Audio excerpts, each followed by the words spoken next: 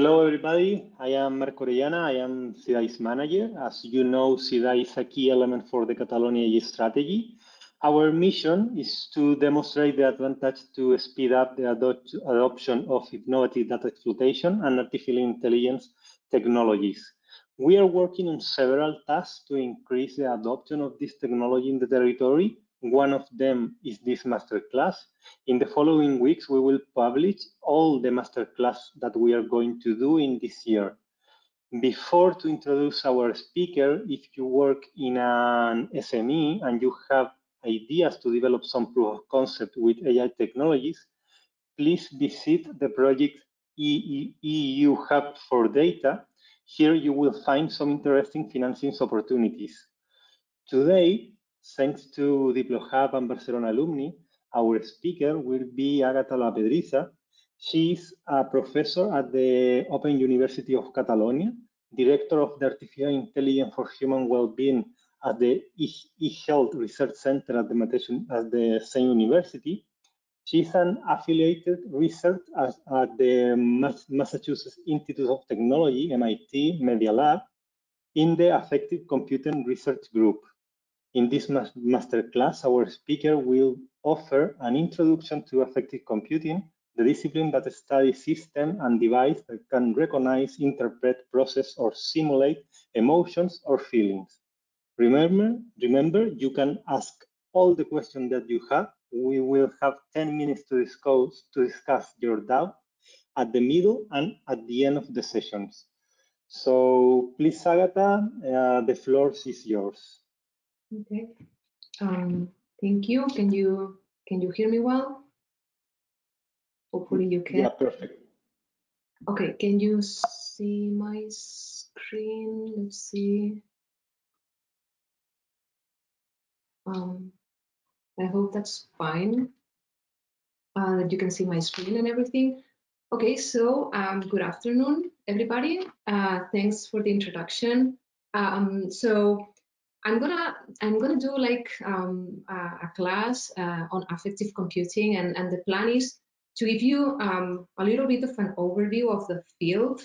And I know there's the audience has a diversity of backgrounds, but hopefully there will be some technical details, but hopefully everybody will be able of following everything.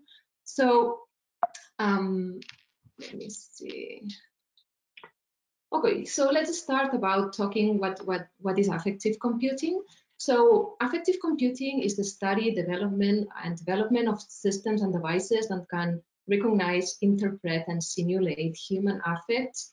So in this class, I will be talking mainly about the recognition or the perception of the human affects, and human affects means emotions, mood, feelings, and so on.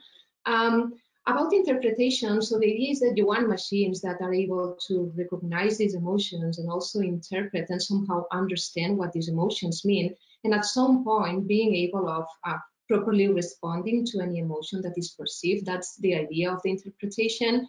And in terms of the simulation, there are some scenarios that you might be interested in machines, or that can somehow simulate this human affect. And one scenario that you can imagine is, for instance, in video games, right? If you have a character that has, you know, the character is actually an AI, and you can interact with this character in this video game. So eventually, you want this character to be able of simulating some kind of human affect in front of when it's facing some specific situation. So that's a little bit the idea and the motivation of the simulation part. So affective computing as a research field was first introduced by Professor Rosalind Picard, who is a professor in MIT Media Lab.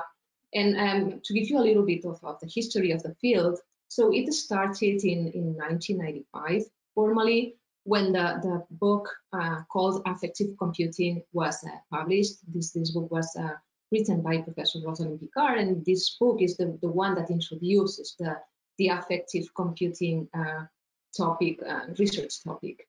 And then in 2005, so there are like two milestones that are important for the affective computing community. So in 2005, it was the first edition of the conference in affective computing. And it's been a biannual conference, so happening once every 2 years from 2005 to 2021. But now it's going to be an annual conference after 2021. So this also illustrates how the community is growing and how the research in affective computing is progressing faster. And then in 2015, it was the first issue of the journal in affective computing.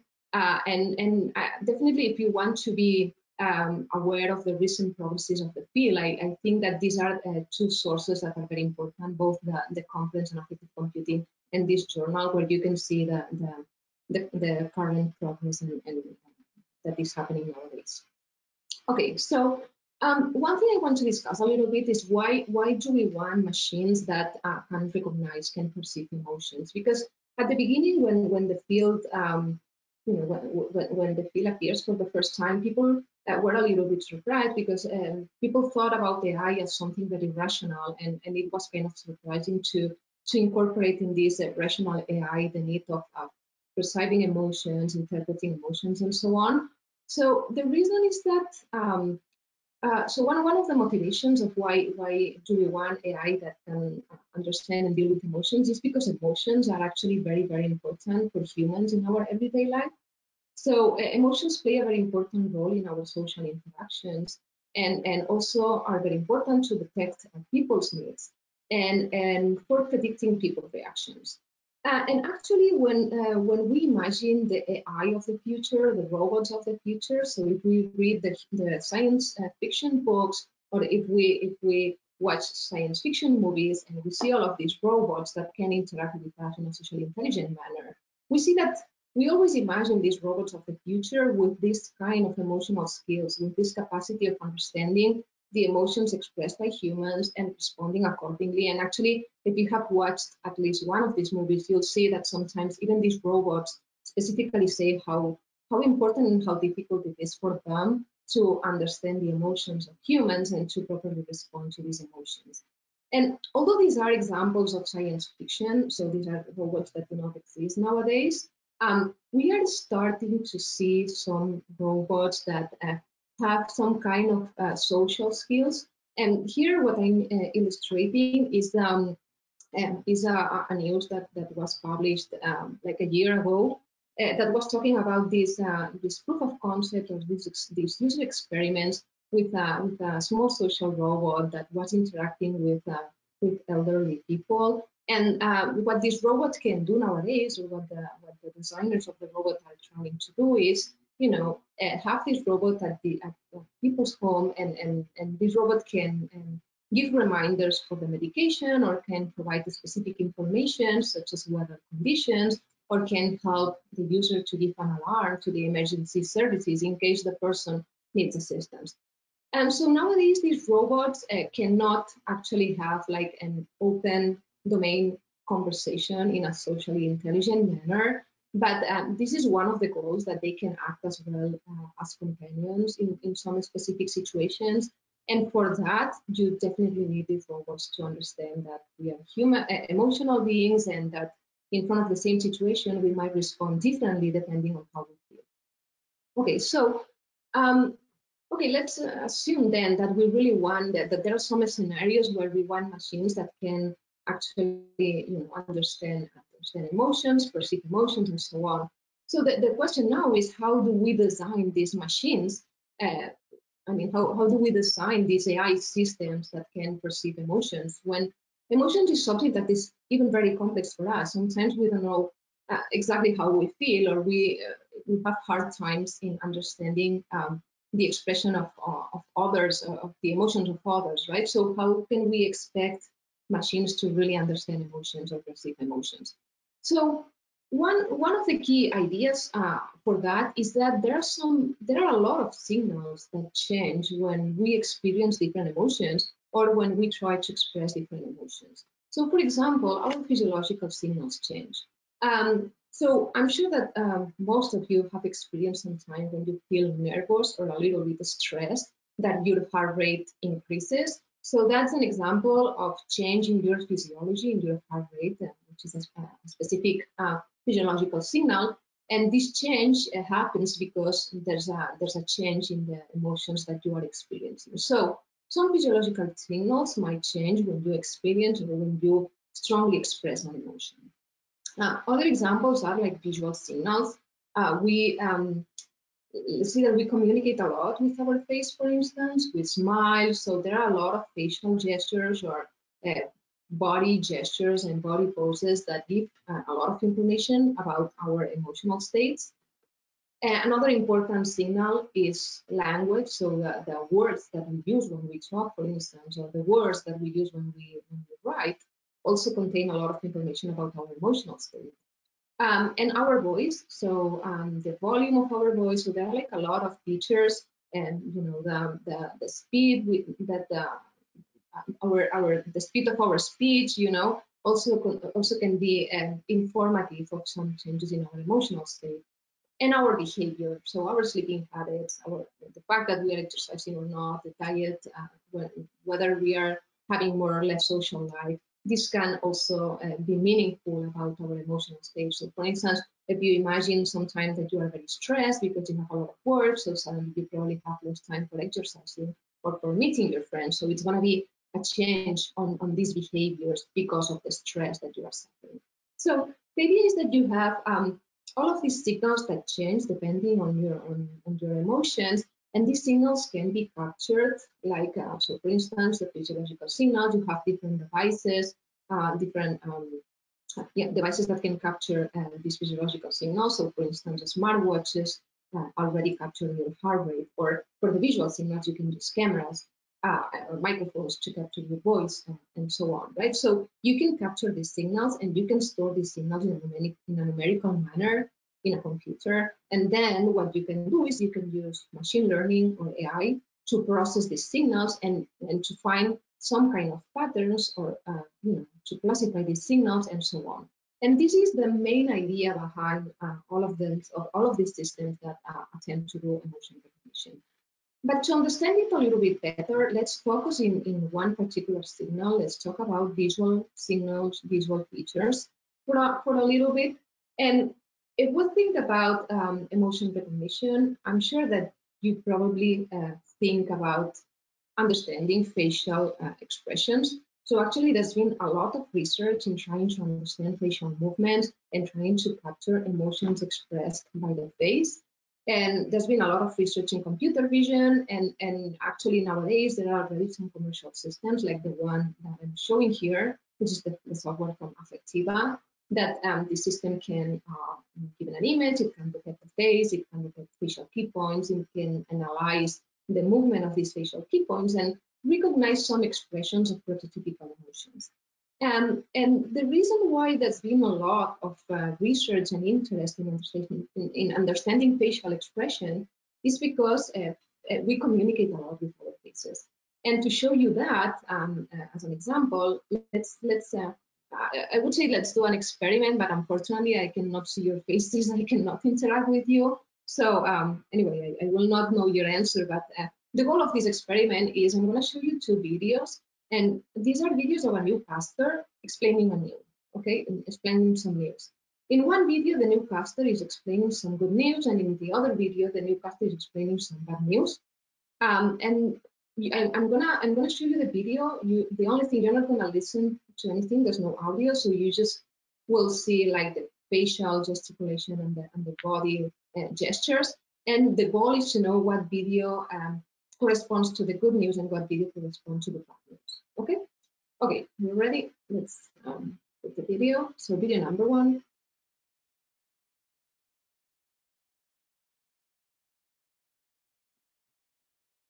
Video number two.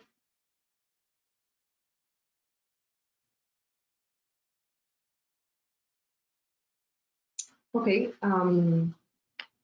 I cannot ask you, I don't know what you think, but hopefully all of you agree with me that first video corresponded to positive news or good news, right? We had, we could observe the newscaster smiling more often, so the expression was really different.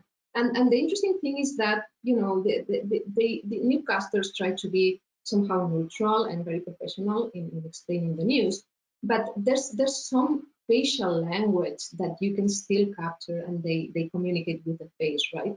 So this is a study that we did some years ago in 2015, and we were using actually not the current state-of-the-art techniques. So the techniques that we were using, are not used anymore. There are some techniques that work best, but the idea was the same, right? Detecting the face and analyzing these facial key points and the movement of the face. And actually, we were pretty successful on that. I mean, the system was like 85% accurate in this specific problem, but I'm sure that the current techniques would do a much better job. So overall, we see that it's true that we express a lot with our face, but the question is, okay, is the face enough? Can we just recognize emotions of people just by looking at the face? And here I'm going to show you some, I'm going to try to illustrate what are the difficulties of just relying, or the problems of just relying on the face. So imagine that we see this image now. This is like a uncontrolled scenario, and imagine that we run the same type of algorithm for detecting faces and analyzing the facial expression. So this is one of the answers that we have. So we can, the algorithm can detect the face of this woman, and it says happiness. It detects a smile, right? And that's the reason why it says that the person is expressing happiness. That makes a lot of sense, right? But what happens with the man? So actually, the algorithm is not able of giving a response for the man, and the reason is that you have a more complicated perspective of this face, right? It's a profile, so you don't see all the facial key points. Actually, there's one eye that is occluded. You just see half of the mouth, right? And the other thing is that this man is wearing eyeglasses, so actually you don't even see the eye that it's supposedly visible. It's not even visible because you have an occlusion produced by the eyeglasses, and there are some highlights, right? So the message here is that sometimes you have non-frontal faces, you have partial occlusions, and you don't see what's going on with the face. So let's see another example. So here it's just frame of a video again, and if I run the same algorithm, it's going to detect the face perfectly, it's going to detect the facial key points, and it's going to say that this woman is surprised. And the reason is because this woman, so if the mouth is a little bit open, and this is a little bit like the prototypical expression of surprise. But the truth is that this woman is not surprised, she's just talking, right? So second point is that some facial expressions are not related to our emotions, but maybe to our actions, right? So then you cannot read emotions when there's nothing being expressed at that very moment. And the third thing that happens is that it's very difficult to give an emotional meaning to an isolated facial expression. And this is a problem that has been studied from a psychological perspective. So in this case, this is a study that was done in 2008, and what the research were doing is they were showing to participants these faces, with some kind of prototypical expressions of emotions, and they were asking people, okay, what do you think that this face is expressing? It's maybe anger, it's contempt, it's disgust, it's fear. So they realized that people didn't actually agree. So they thought, okay, what happens if we suddenly give more information, not just the face, but let's zoom out and let's give some contextual information, like this one. So then here people agreed that this was disgust. Okay, cool. So, but what happens when you don't change the facial expression, but you change the context, like here? So you have the same facial expression, but it's a different context. And this context is like a gesture that is kind of aggressive, right? So suddenly people were perceiving anger. And they created all of these illusions with the same facial expression and different types of context. And people were actually very influenced by the context when they were attempting to recognize the emotion expressed by the face. So this study proves the importance of context and the fact that we don't rely just in the face in order to capture the emotion expressed by people. And this is the study. So there are some different experiments that were done in this study, in case you wanna go deeper on that. And there are other studies that are more recent that also show these evidences on how important it is to understand the context in order to give a proper emotional meaning to a facial expression. Okay, so these were studies from a psychological perspective, but one of the things that we are trying to study is this problem of incorporating the analysis of context from a computational perspective, right? So we want to do these emotion recognition models that hopefully do the same job as we humans do, right? That can combine the information of the face, of the gestures, whatever we see in the person, but also the contextual information to do a better perception, a better understanding of the emotion that is expressed or that a person might be experiencing in a specific situation. And when we do this type of research, there are like two parts that are very important. I'm going to simplify here a little bit so that you can understand the global view of how we approach this research. But basically, one important element here is the data. So you need to use data. And what we did in this case, so what we did is we collected different images of people doing different things, people under different situations. And one of the things that we needed for these images is we wanted some ground truth, right? So usually what you do when you try to create these computational models that can recognize emotions, you use what is called supervised machine learning. So basically you show to the machine examples of the task that you want the machine to do. So in this case, we want the machine to be able of perceiving emotions that are being experienced, probably experienced by these people or probably expressed by these people in these different circumstances. So you need to show the machine a lot of examples of images and what are the categories or the labels that you want the machine to automatically recognize. So for that, one thing that you need to think about is how are you going to represent the emotions in the machine, right? And this is something that I want to spend some time on. Because one way of doing that is, okay, imagine that you use a representation that is emotion discrete values. So for instance, in this case, you might say, okay, so this here, this boy might be feeling anticipation as defined as the state of looking forward or getting prepared for possible future events, or excitement, like feeling enthusiasm, stimulated or energetic. This is probably because of the action that this person is performing, or engagement, right? He's definitely paying attention to what he's doing, otherwise he would be on the floor and not on the scale.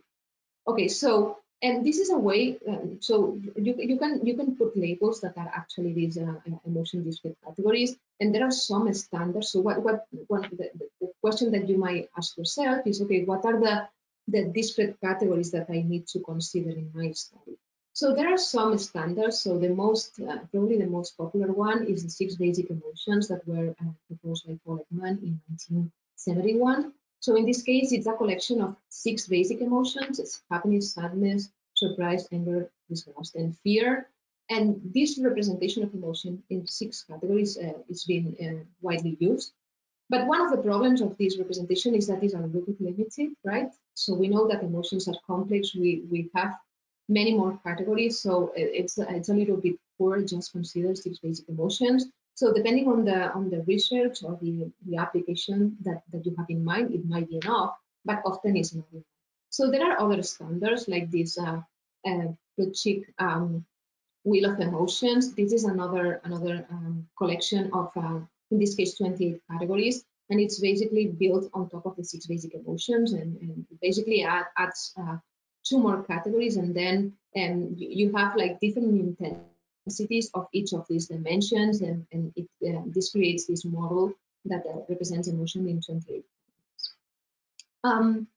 But another common practice when you do research or you need to some kind of emotion recognition system is to create your own list of categories depending on the needs of your research or the purpose of your research. And this is what we did in this project actually. So we defined our own 26 categories, thinking of what are the emotion categories that can be recognized in just a single image, right? What are the I mean, the goal was to be as fine-grained as possible, so to have as many categories as possible, but to make sure that they are not repeated.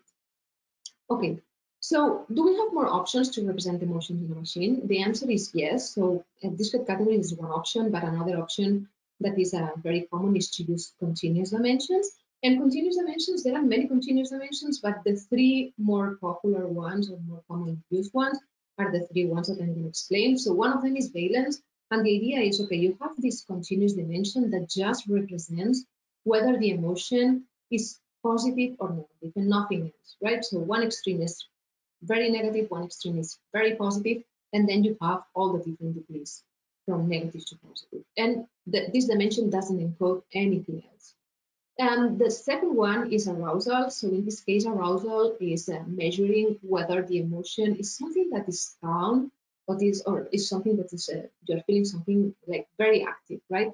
And you can think about it as your heart rate a little bit, right? So to what extent you feel very, very relaxed and calm, or to what extent you are ready to act. So all your body is really agitated and active.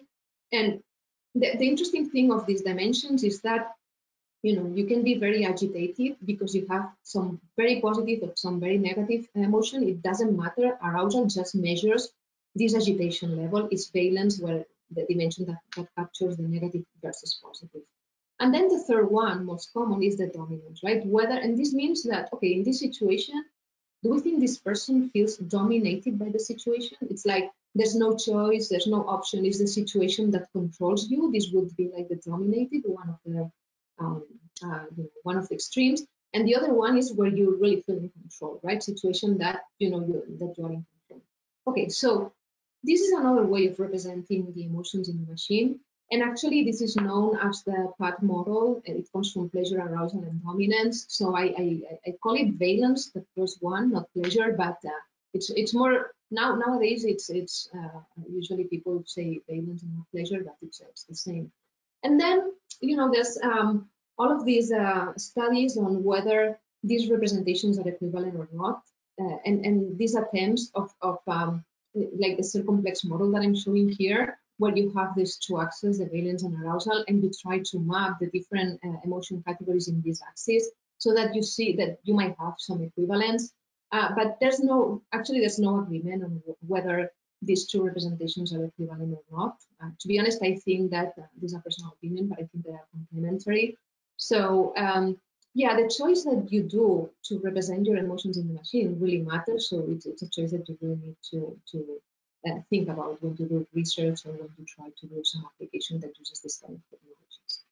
Okay, so in our case, going back to this emotion recognition in context study, we use both representations, and what we did to collect these labels, these annotations that we needed for the images, is this kind of annotation interfaces. This is a common way of collecting what is called ground truth, right? These true categories that are associated to the images. So basically, you show these images to people and you ask them, okay, can you please check all the categories that you think that this person here that you see might be experiencing or might be expressing. And this is the way you collect the labels. And then this is the other annotation interface that we have for valence, arousal, and dominance. Okay, so so a way of collecting ground truth, and this is also an important aspect when you do research in affective computing, is how do you collect the ground truth? This is one option to use crowdsourcing in this case, and human annotators that provide these labels. Okay, so after using this crowdsourcing with the annotation interfaces, you have this collection of images with the annotations, and then you have the second part of the research, which is your computational model, right? So what we want to do at the end is a computational system that takes as input an image that was never seen by the system, and hopefully produces some output that are maybe these emotion categories that have been detected in this person, or maybe the emotion dimensions that have been detected in this person.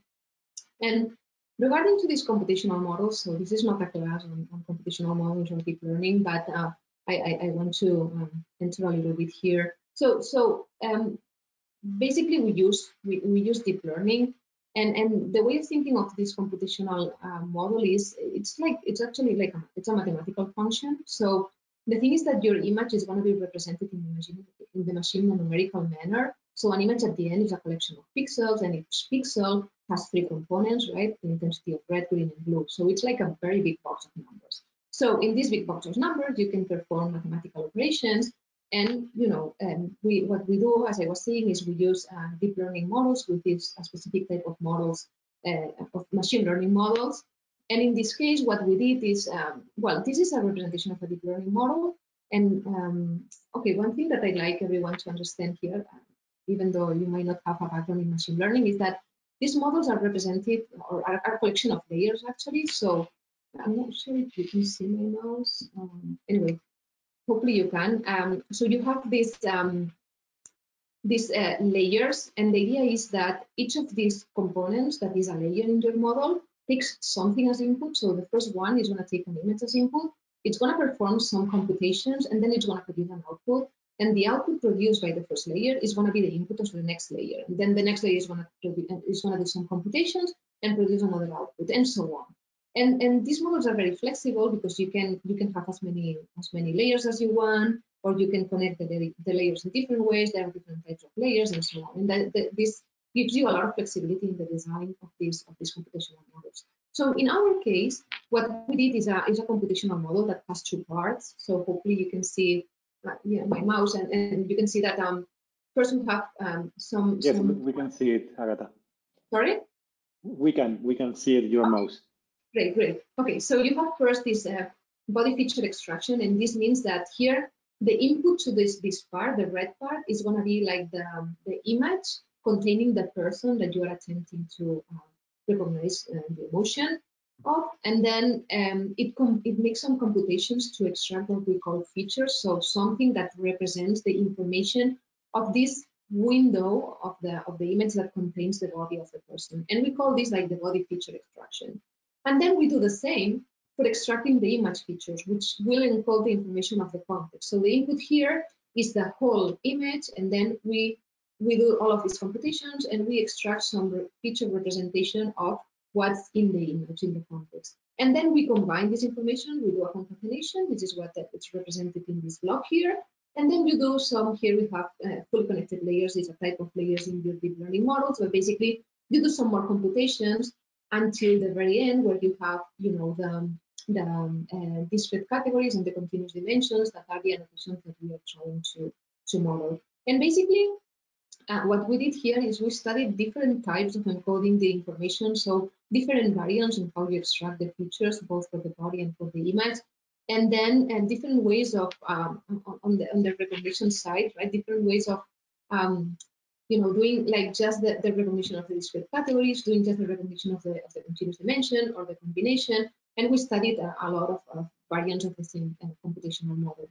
And then, well, we have some results. I'm not going to enter into the results, just the main idea. These are some qualitative results where you can see the ground truth. So what are the true annotations of the images, and what's recognized by the best model that just looks at the body, and the best model that looks at the body plus the context, the body and the image.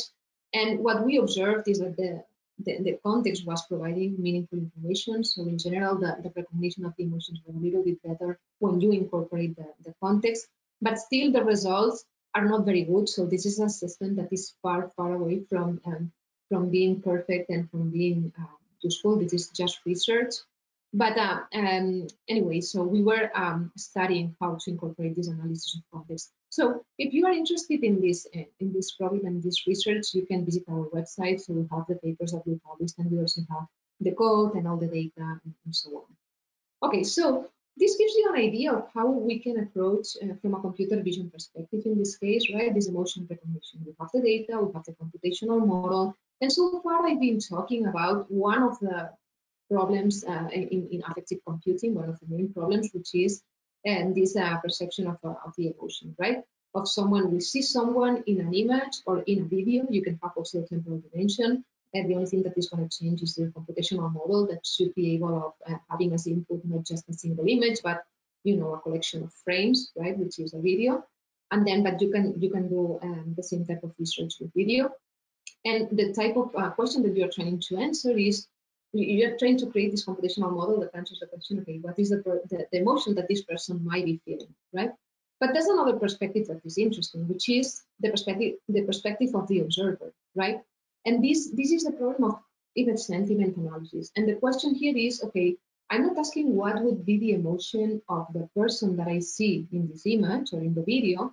I'm trying to understand what is the emotion of someone that observes this situation. And this might be different because the emotion of this person here might be scared or embarrassed because it's falling down. And the emotion of someone that is seeing the situation might be worried. So it's a different perspective.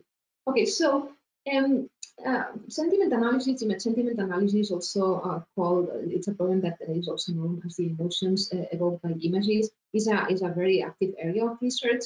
And here you can approach it in a similar manner, also using some collection of images that have these labels, and then you create the computational model. So let's discuss a little bit about a very, very simple approach.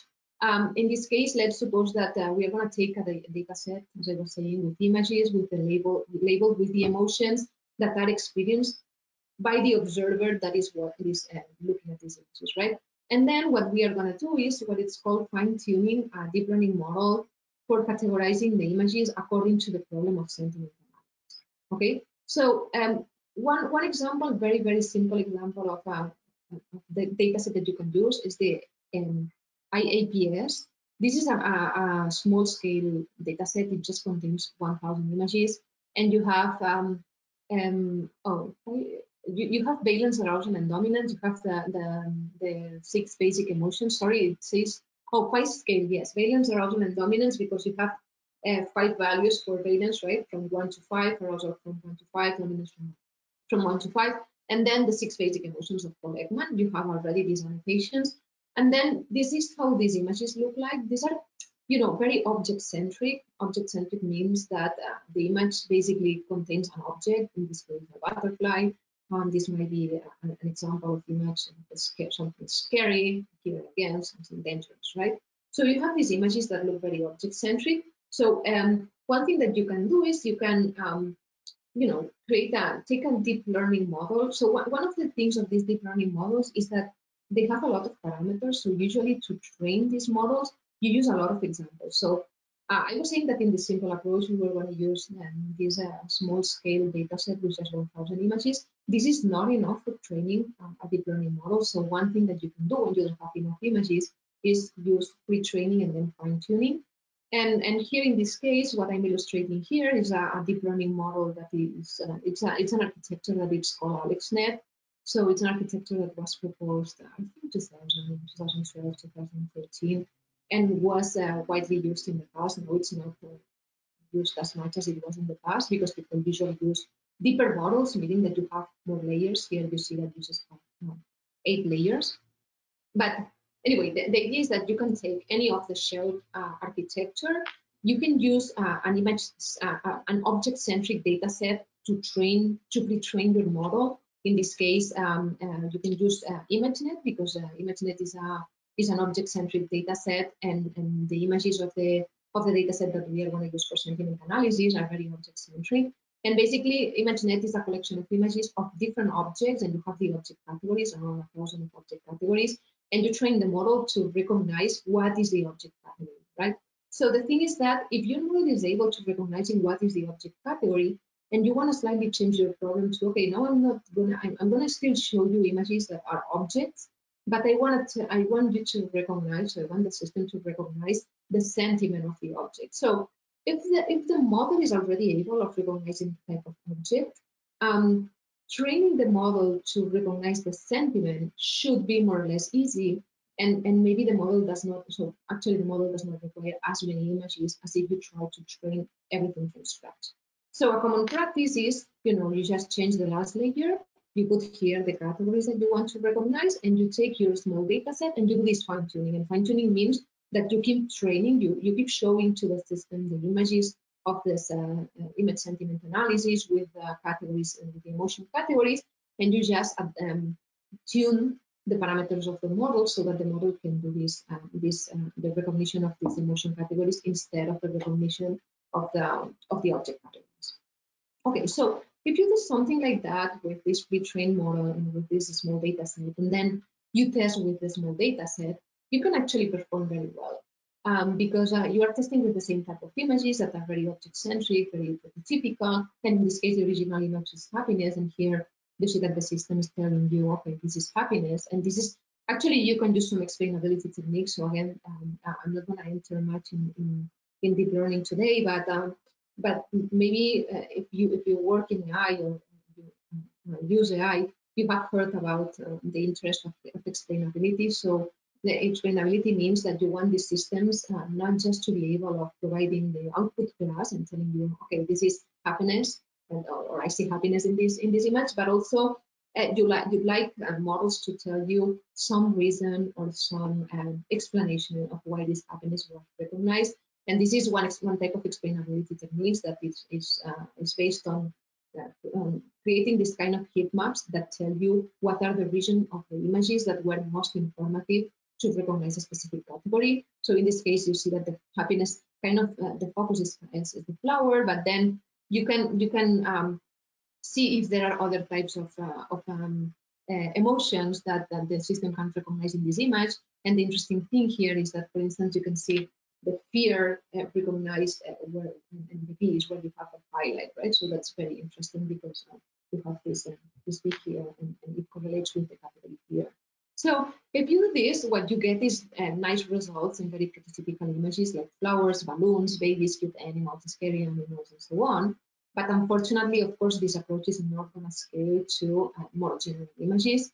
For that, what you need at the end is probably a larger data set. So a data set that has many more images, many more examples, and maybe more emotion categories in case that you want to be more fine-grained, that you want to recognize beyond the 6 basic emotions. So you will need a larger scale data set, and you will probably need also a more sophisticated or tailored deep learning architecture that it can capture better the information that you want to extract from the images to recognize the emotions. But at the end, the idea, so I'm explaining this simple approach because I want you to understand the high-level idea. And the idea is this one, right? But of course, if you have more data, if you have more sophisticated or better models, then you can do a recognition that can generalize more.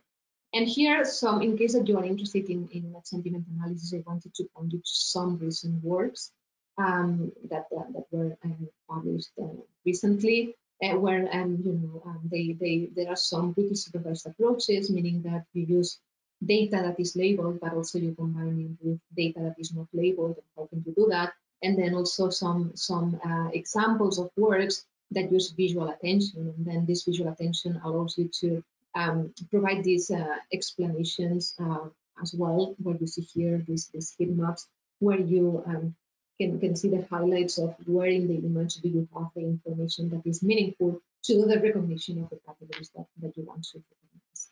And in case that you want to know more about sentiment analysis, I recommend this reading of this recent survey on visual sentiment analysis. Okay, so far I've been talking about how can machines recognize emotions, and how we have been talking about visual features and the problem of emotion recognition and sentiment analysis, right? Different perspectives. So one thing is recognizing the emotion of the person that I see. The other thing is recognizing the emotion of the observer. And then we have been talking about the importance of emotion representation, whether to use categories and dimensions, and the different options for categories that you have. So let me jump a little bit to another signal, which is language. I want to spend some minutes talking about language. And about language, so in the affective computing field, so you have the area of research of text sentiment analysis.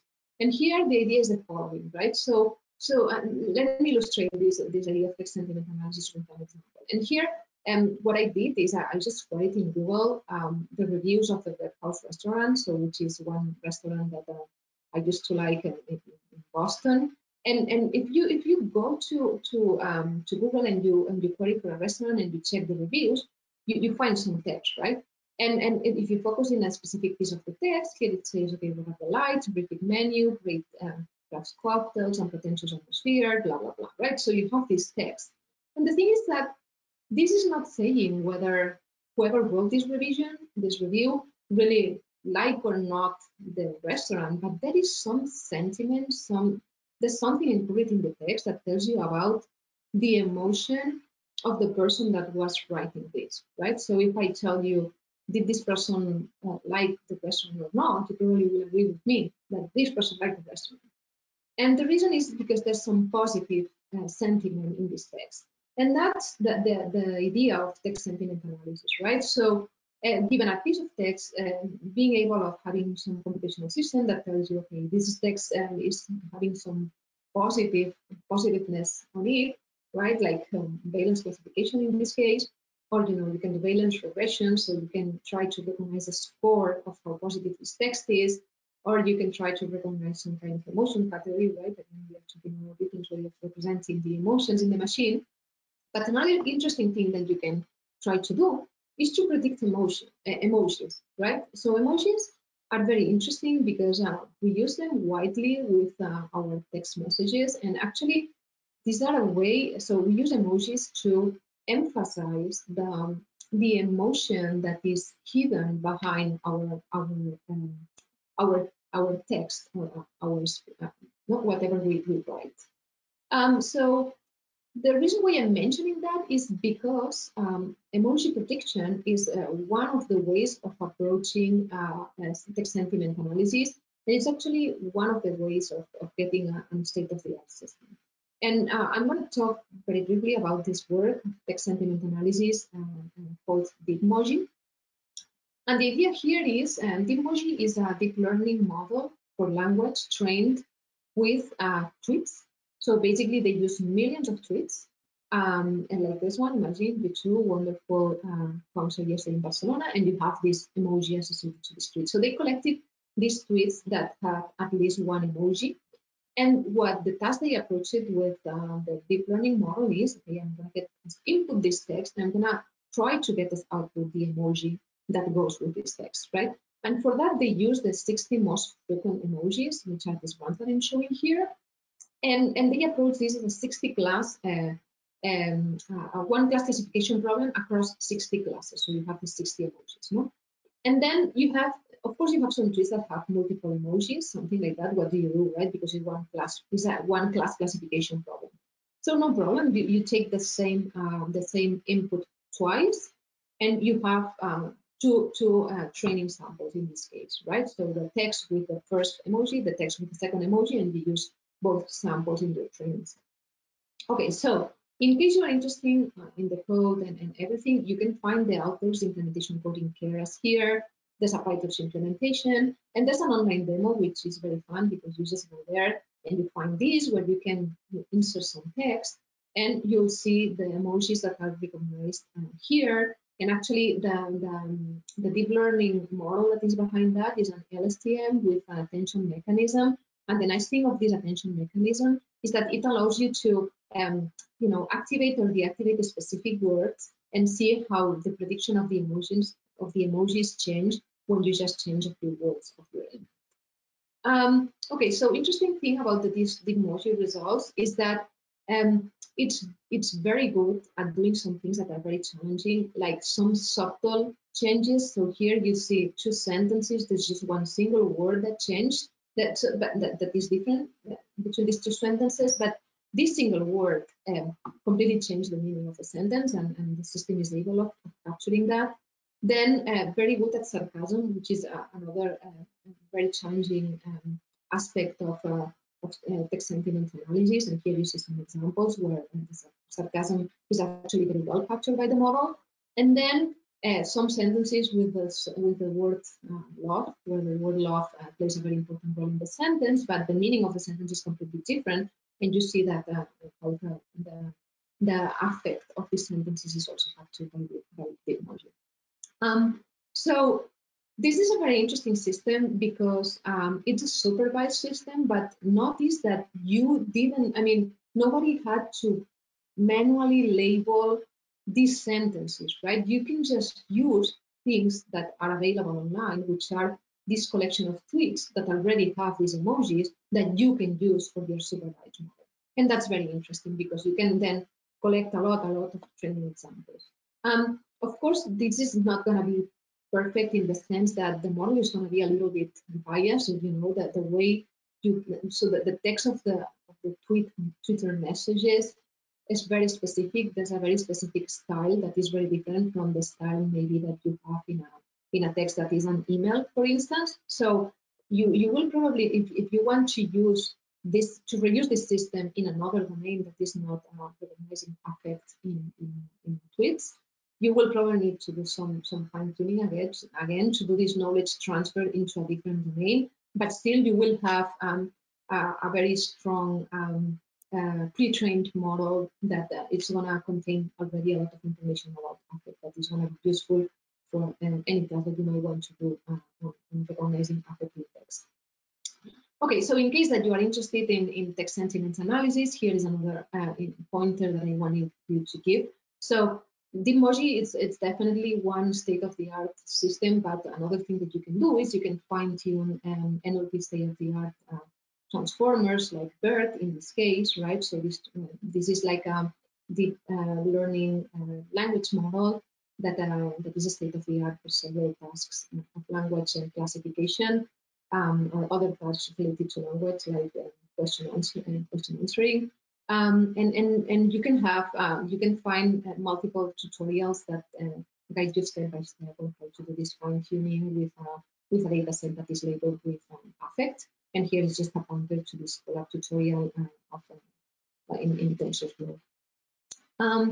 Okay, so so far we talked about visual feature, we talked about language, and you remember at the beginning I told you that there were like other type of signals that you can use to recognize emotions. I'm not gonna enter into the other signals, but I want to give you pointers in case you wanna know more on how you can deal with these signals. So for the case of physiological signals, yeah, I have to say that each physiological signal is very different.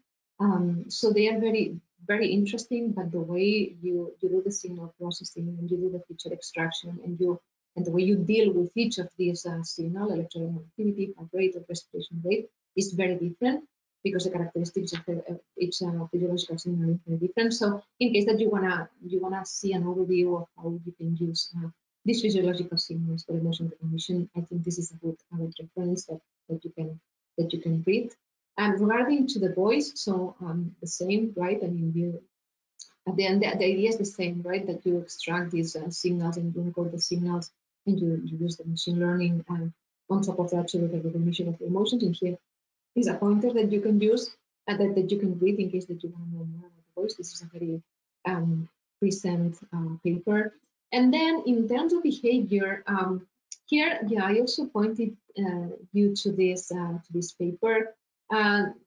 Yeah, so one active area of research in this case, in the case of behavior, is okay. You can capture a lot of behavior passively with the use that people do with their technology, how people use their technology, right? So the things that you interact almost, I mean, every day with your smartphone, right? And your smartphone has a lot of sensors. It has an accelerometer, you have GPS, so you can know whether someone is indoor or outdoor, right? And the thing is that if you process this information that can be captured passively, sometimes you can know, you can detect changes of habits that, I don't know, can be informative of some early symptoms of depressions or mental disorders. So nowadays there's a lot of interest on how to capture these changes of behavior in order to do early detection of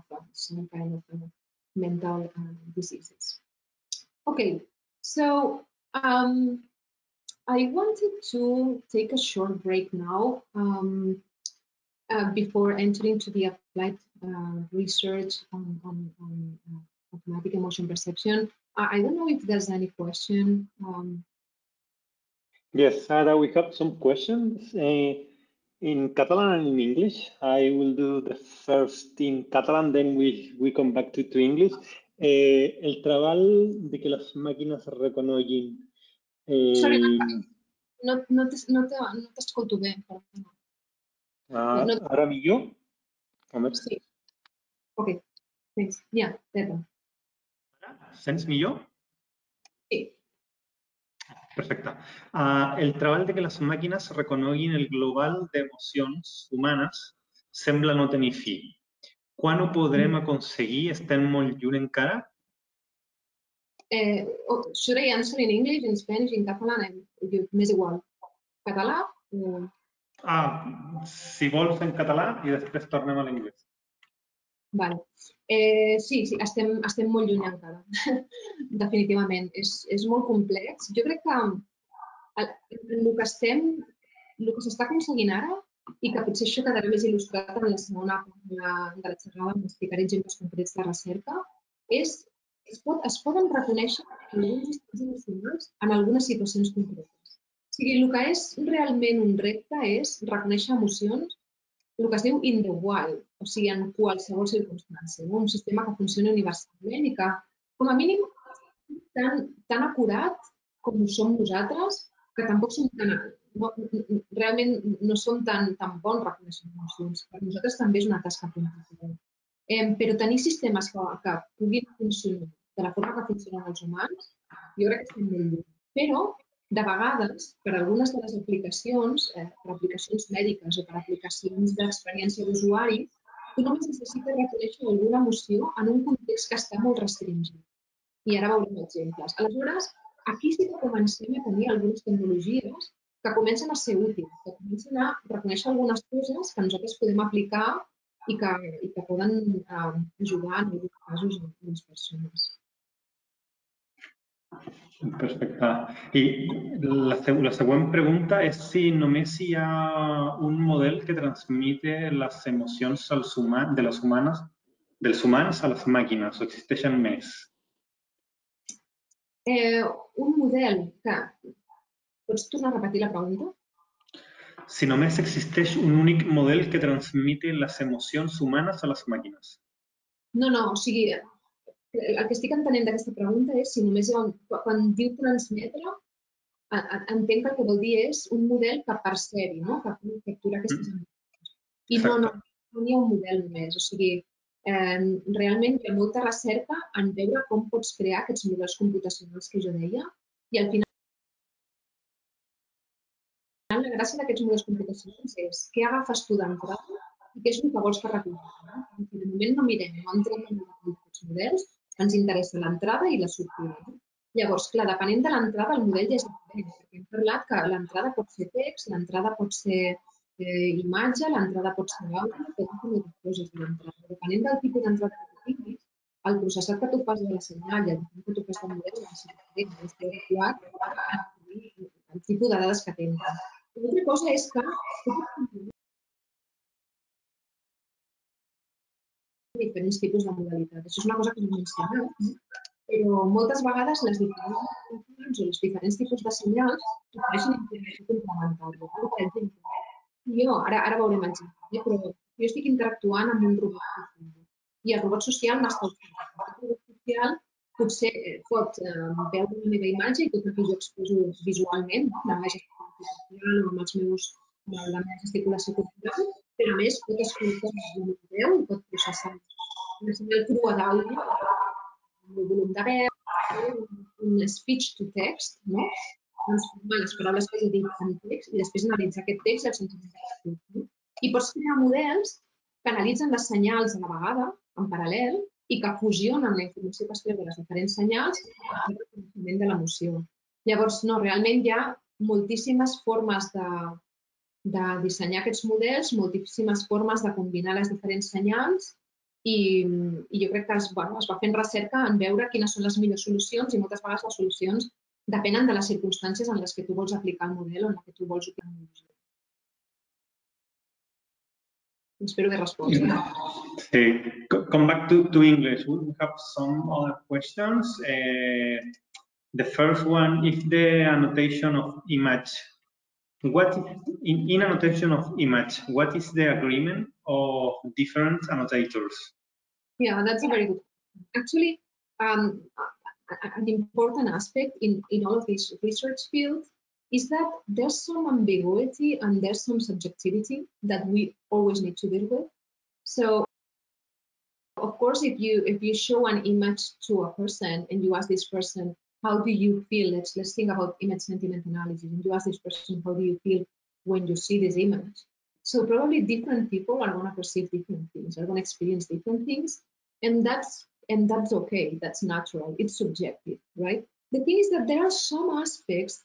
I would not say that are universal. I don't want to use this universal thing, but there are some aspects that, right? And if you show an image of a cute baby, most of the people are going to agree that this is a positive, that it produces a positive emotion. But then there are other things that do not produce agreement. But usually people, there's some consistency when you focus in one person, right? So for that reason, sometimes it's important. So depending on the use case that you have in mind, you need to do some personalization of the system. So for instance, if you think about, again, the application of social robotics, and then you imagine that you have some social robot at home, imagine like an Alexa, you don't even need to have a camera, right? Something that you can speak, you can talk to this to this device, right? And it responds to you. So probably at some point you might want the system to specialize on your own way of communicating, right? You need some degree of personalization for this machine to really understand what you are trying to express in a specific situation. And that's definitely another area of research. So the thing is that agreement, subjectivity is definitely a challenge. The nice thing of this is that sometimes challenges just are, a new opportunity for new research, right? It's just a new problem that you need to study. But subjectivity is definitely one of the things that you need to have in mind. Thank you, Agatha. We have two more questions and then we will continue. In the perception of emotion, is there a cultural difference? Yeah, there might be a cultural difference, and there might be also emotions. There are some studies that are very interesting. So if you imagine that you want to do, for instance, you want to create a system that captures the emotion expressed by the face, and probably you will need a slightly different system in Japan and the US. And I'm mentioning these two specific countries because I read a paper that specifically discusses the differences between these two countries. So the amount of movement of the face, the degree of expressivity might be different depending on the culture, depending on the country. So you might need to adapt your technologies to different regions if you want them to work. Yeah. So yeah, there might be some cultural differences. Yeah. And the last one in this break, for emotion recognition, can one combine different signals, for example, visual and languages in the same computational model? Yeah. I think I briefly mentioned that, but yes, let me insist on that. Yeah, it's definitely something that you can do and something that is interesting to do, because often the different signals give you different information. So if you combine different signals in a combined computational model, you might definitely have better accuracies. So yes, the answer is yes. And the last one, if there is a difference between the state of the recognition between sentiment in like when you talk and for image, text and an image, which one is more developed? I think which one is more developed, text and image? I think there are more data sets for image. I think it's been more studied for images than for text, but yeah, there are a lot of works on both image and text. And again, yeah. So one important thing to have in mind is that you might have a system that works very well in the text domain, but still in a specific context. Like what I was explaining about the emoji. If you train the emoji with tweets, you probably will get a system that is very good at recognizing the affect on tweets, right? But it doesn't mean that this model is gonna perform well in another text domain, in a different text domain. Like, for example, imagine that now I want to a text sentiment analysis model for understanding affect or capturing affect in news, right? In newspapers. So the language, the text itself is very different. It's very different how you write the news in a newspaper, or how you tweet, or it's very different how you, I don't know, write emails, for instance. I also mentioned this example. So one thing that you need to be very careful is that if you just take the Twitter text sentiment analysis and you apply it in a different text domain, it might not work well, right? So you definitely need to recheck again that the system is actually doing what you expect it to do in this new domain, and probably it's not going to happen, and it will require for you to do some additional work, some fine-tuning, and some change in the model so that it can recognize the affect in these different types of texts. But I know the question of what's more advanced, image versus text, I think that it's similar. That there's a lot of research done in both with both signals or modalities. Yeah. Okay, thank you, Agatha. We can continue to the next part. Okay. So now what I wanted to do in the second part is explain some more applied research of automatic emotion perception and mention some of the works that we are doing in my group, so that you can see some examples where you can apply these technologies of affect recognition and how these technologies can provide some benefit to humans. So one of the areas of research where you can apply these technologies is definitely social robotics. So here you have an example of a social robot where this robot is a robot that can listen to what you say, and it's able of doing some speech to text. It's able of analyzing the words that you said, right, and then providing some answers. So the idea is that I mean, this technology. It's not completely developed, but the future idea is that at some point you can have these little robots that can have with you a conversation that in a socially intelligent manner, right? A conversation that and for this conversation to happen in a natural way, as I was saying before, you definitely need this robot to understand emotions that you are expressing and to respond appropriately to those emotions. So in this case, this is one work that was published in 2020 on social robotics. And here what we were trying to do is to provide this robot with with an ability of the ability of acting like an emotional well-being coach. And what we did with this robot, with this Jibo, is that we did some user tests with MIT students. This was a user study that happened in MIT in 2019. And what we did is we designed 7 sessions based on positive psychology. So basically, the robot was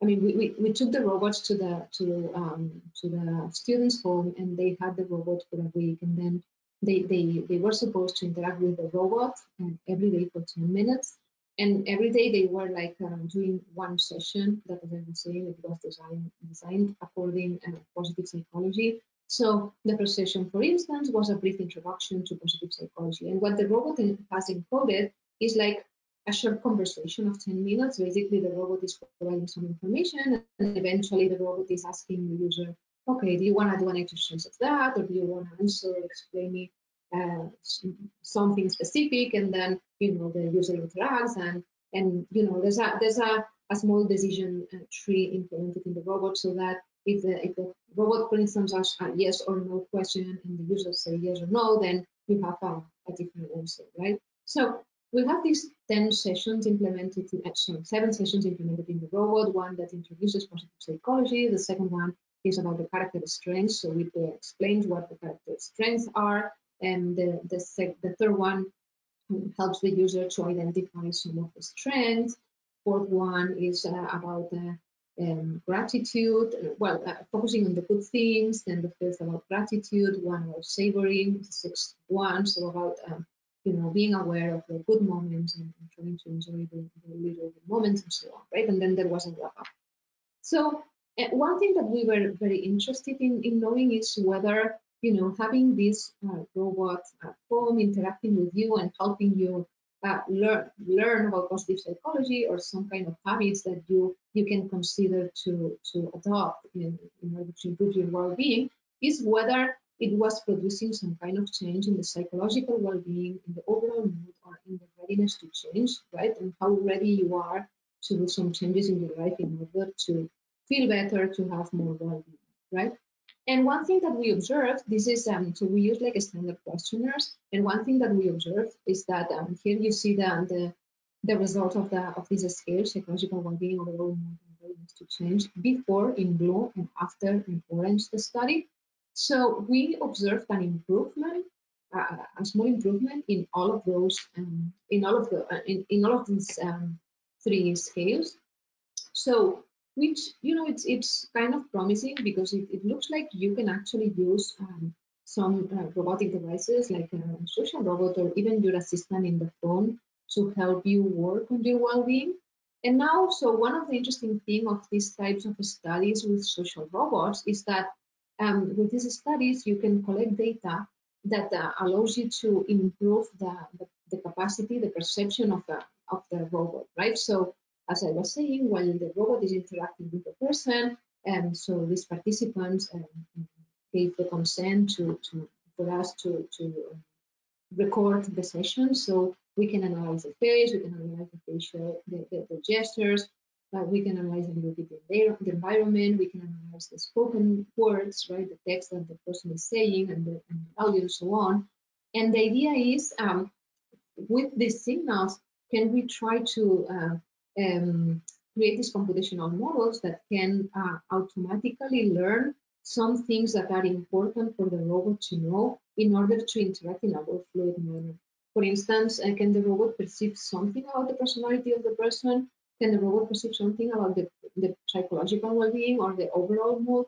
And sometimes you have you have ground truth here, because you ask the user to fill some forms, and you have this scale, so you have some ground truth. And then you might have manual annotations as well. You can have experts like psychologists watching on the videos and annotating some events or some patterns that are meaningful, and then maybe you can work on trying to automatically detect these patterns. So as I was saying, one of the areas of research and that you can apply this affective computing and this perception of the user is in these social interactions, and in trying to do these machines that help the user to to perform some tasks, or to feel better, or to act as companions in specific situations to overcome isolation. Okay, so another area of research where these technologies are applied is in assisted driving. So in this case, we have one study that tries to do tries to predict the stress of the driver by analyzing the road scene. But the idea of these assisted driving technologies in general is that, okay, it might be interesting for, so we talk a lot about autonomous driving, right? But the reality is that cars that can drive by themselves autonomously, it's a technology that probably we won't have soon. It's very challenging. But what we are observing already now is that cars help us driving more actively every time, right? I mean, the cars are provided with different sensors, you have cameras, so you have a lot of help right now from the car. And one interesting thing to monitor is the emotional state of the driver, because there are some emotional states that can affect the performance of your driving. So for instance, if you feel stressed, or you are distracted, or if you are very tired, right? These are things that can be types of emotional states that can be dangerous. so that if the car can be aware of these possible dangerous affective states and maybe do some interventions to help you in these situations where you are having a harder time to drive, this is something that can be interesting and useful. And for sure, to improve the experience of driving, to make you drive in a more comfortable way. So in this specific research, what we were trying to do is to recognize stressors in the road scene. And so here is the idea. So imagine that you have these two scenes, scene A and scene B, and I ask you, which of the two seems more stressful? So if you were a driver and you are driving in scene A or you are driving in scene B, where do you think you will feel more stressed? So when you ask this to people, people usually answer scene A. And the reason is that in scene A, there's more traffic, there are pedestrians in the road. So there are some things that are more unpredictable. So you need to be more alert when you drive in scene A than when you drive in scene B, that, there's no one, just the road, it's more straightforward. So our hypothesis is that there are some objects and events that are visible in the driving scene that are informative enough to approximate the subjective stress level of the driver. And the idea is we would like cars to be aware of these differences, right, of these situations that are particularly stressful. And the way we studied that was with this type of data. So we had a data set where you have someone driving and you have a camera pointing to the same road, like you see here. And then you have information about the self-reported stress of the driver. Like you can have specifically the self-reported stress, let's say the degree of stress that the driver is feeling at every timestamp. But then you can also have physiology, right? You can have a bracelet, or you want to maybe a chest band if you want to capture the respiration rate. But you can also capture these physiological signals. And the idea is, okay, so can you, from whatever you see in the scene in this image, can you infer automatically this? In this case, we were studying the self-reported stress. So as I was saying, we were using a data set that is publicly available. So here you have the link, but basically you have different drivers doing the same circuit, and you have a camera pointing to the road. You have a camera pointing inside the car, but we were not using these views for this study. And then you have this self-reported stress. This is what you see here at every time stamp, right? The amount of stress that the driver is experiencing. So what we did is we basically divided this self-reported stress in 3 different categories because we observed these 3 modalities. So basically, we wanted to recognize situations of low stress, of medium stress, and situations of high stress. Here you see some examples, just one example for each of the 3 categories. Because I was saying the amount of traffic, the amount of elements that you have near the road or in the road seems to be something that is meaningful.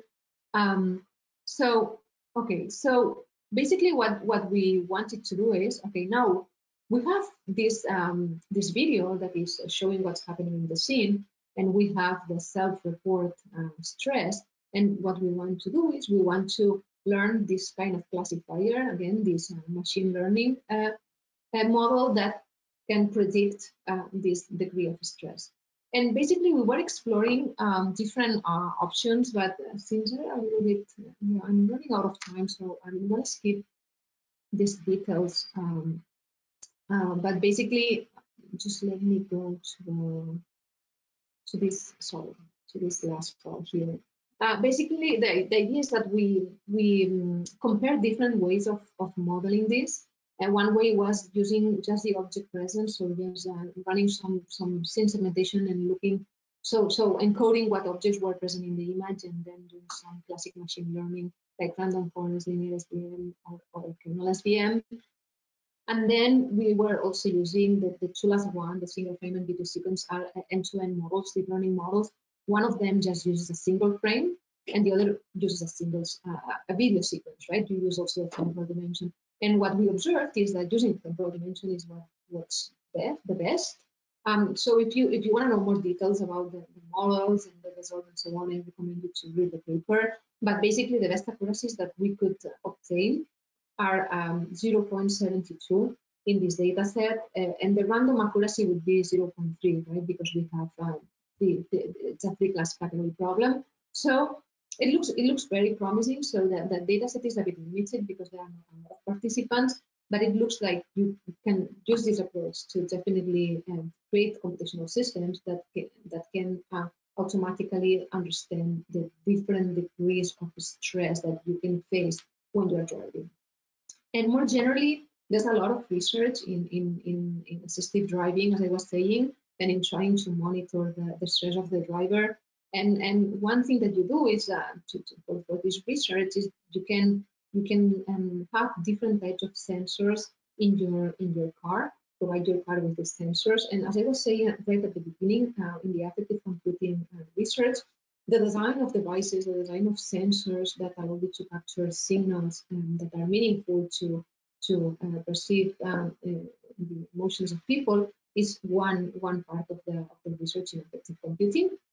So here, if you are interested in understanding the types of sensors that you can use in the car environment, you can read this paper. And for a more general overview of what's going on nowadays in driver emotion recognition for intelligent vehicles, there's this recent survey that I recommend you to read. Okay.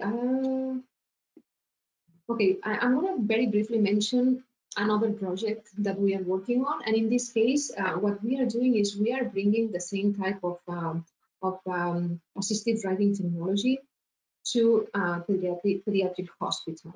And the idea is the following. So in collaboration with Hyundai and other institutions, we created this small car that you see here that is equipped with the same types of sensors that you might use in for designing these assistive driving technologies.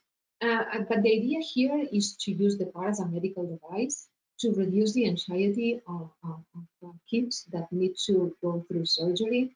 And the hypothesis is that first you can use the car to monitor the emotional state and the degree of stress of the kid with all of these sensors. And the other thing is that you can provide the car with some AI that can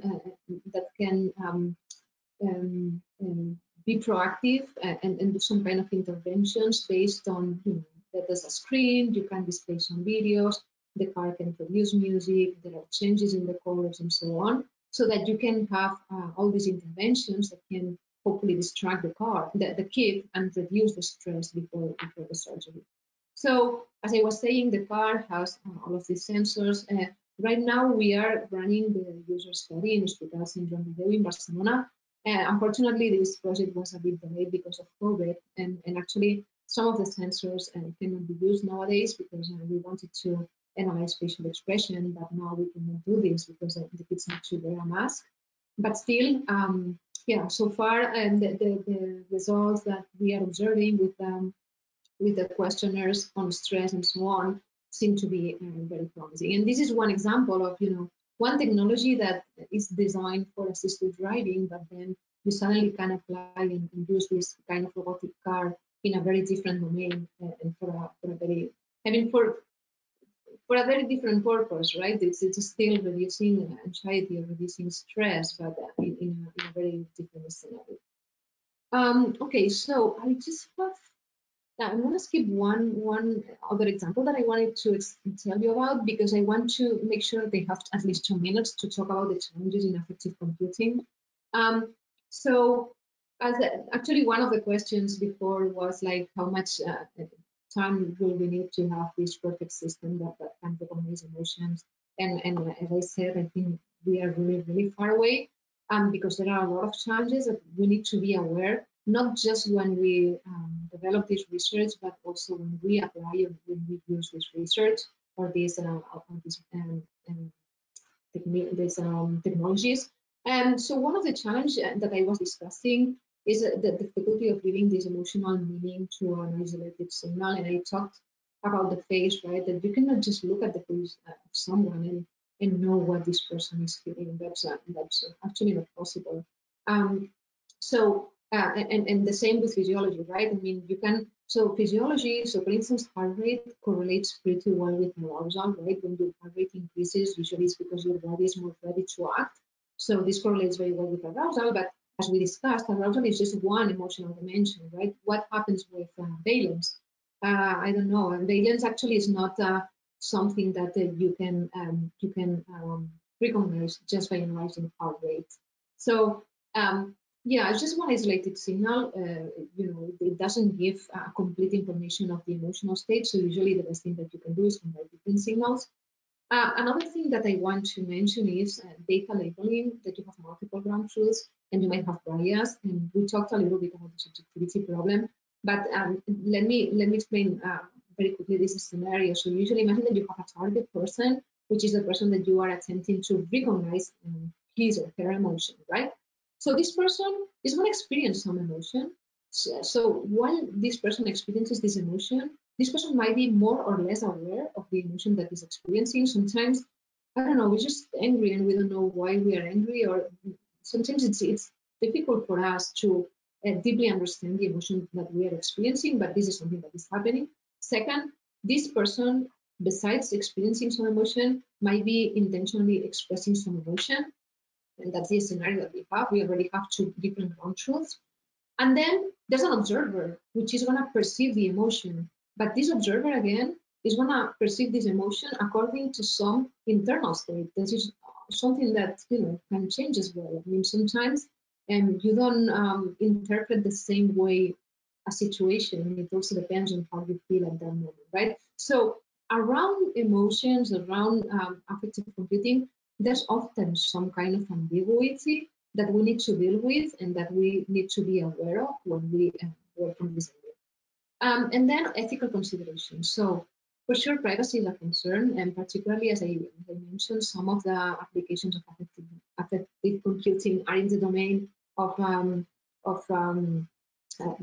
medical applications. So, we are dealing sometimes with sensitive information, so we really need to be aware of that and make sure that people give the consent, people understand what we are doing in case that they are participating in some research or they are using some technology, and we need to be aware that we need to preserve this privacy.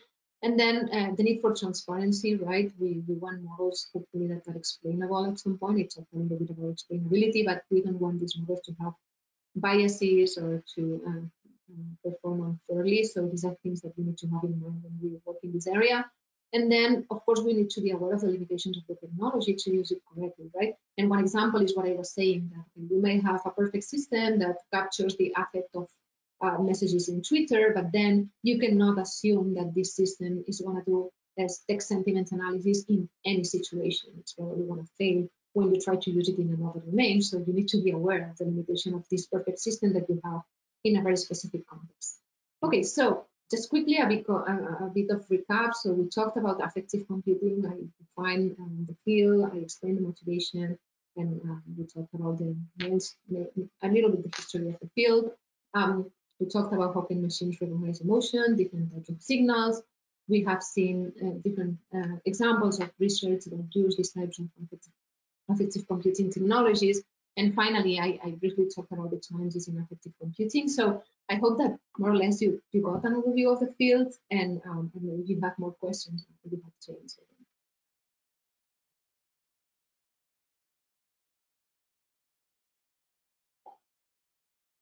Thank you, Agatha. We have some last question in the last 2 minutes. If you have 3 more minutes, you can respond. So for the technology based on language, can we find available resources in other languages but English? Yes, yeah, that's a great question, actually. So it's true that when you try to do things, real applications related to language, and you look for resources, most of the models that you find that are trained, most of the public data sets that you can use for training your models are in English. But still, there are some resources in other languages, Spanish, French, Chinese, many languages. there are some people that specifically study how to transfer, you know, how to transfer a model that works well for a specific language to another language. There's work also in automatic translation. So yes, you can find resources in other languages, but it's true that you mainly so most of the resources are in English, but still you can work in other languages. And the last one, what are the main challenges to create a robot that can interact with us in socially intelligent manner? Okay. Yes. Okay. So for a robot like the one that I was talking about, the emotional coach.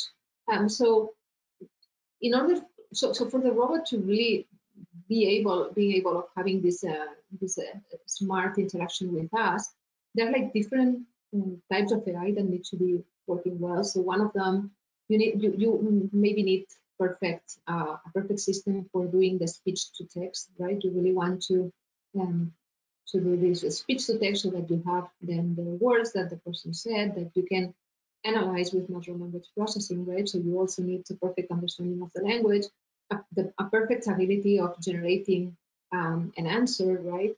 And an answer that is appropriate to the semantic meaning of the input, but hopefully also an answer that is empathetic eventually, right? So here, again, the emotion perception and the emotion technologies plays an important role.